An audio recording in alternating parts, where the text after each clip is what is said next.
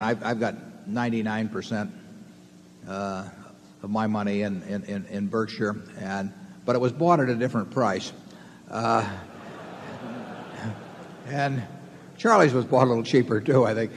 So, we like the idea of having it all in there, but we don't recommend that people do that because you will get very low cost management.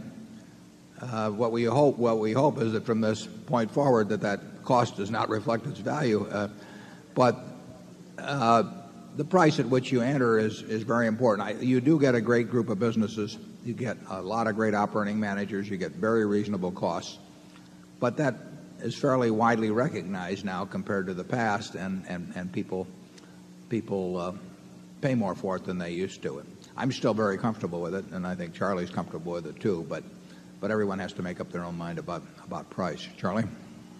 Yeah, eventually, if the success continues and we have more of this hagiography, the stock will get such a high price that it's no longer sensible at all to buy.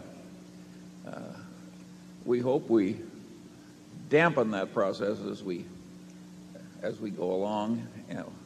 And of course, there's always the very substantial chance that we'll just fail to meet expectations due to the vicissitudes of life. Falling on our face is what we call it. Yeah.